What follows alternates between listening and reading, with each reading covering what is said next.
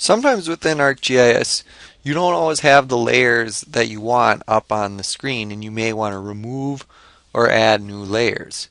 In the case of this map, we want to take a look at tsunamis. We're going to use them in a query operation.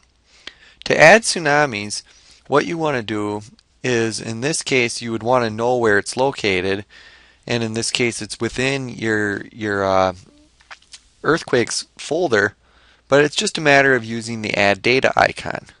So if you'll remember from the previous lab, you were adding data by adding a base map. You also added data from the ArcGIS Online site.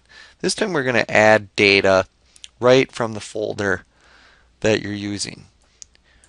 I'm going to hit that,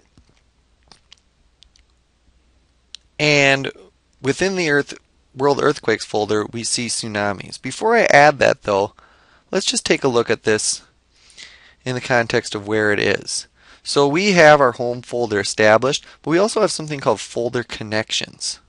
Folder connections is, in a previous tutorial, I showed you, or I demonstrated in class, how to establish a folder connection. This is where you would want to go if you weren't already located within that folder. So I'm going to go in there, and I have my folder set up.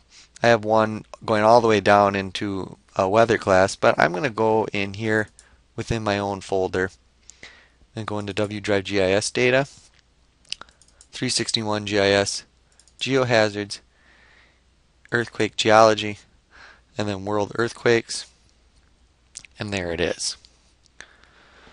And now I'm going to go ahead and add it. Now after adding that, I might want to change that symbol into something a little different so it shows up.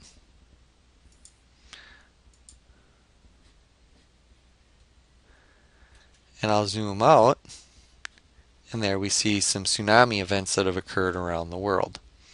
You're going to use that information to do a query operation, but that's how you would go ahead and add layers into a file.